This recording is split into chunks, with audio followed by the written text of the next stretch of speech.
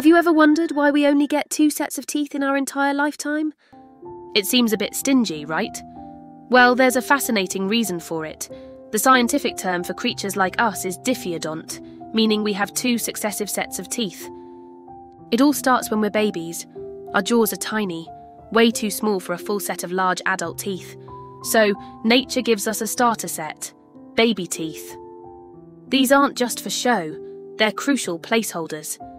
They guide our jaw's growth and save the perfect spot for our permanent teeth to move into later. Biologically, a structure called the dental lamina, which is like a tooth-making factory, gets to work twice. But after our adult teeth are formed, it pretty much shuts down.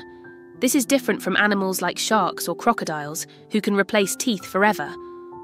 So, having just 2 sets is actually a clever evolutionary solution, perfectly matching the dramatic growth from our tiny baby jaws to our full-sized adult ones.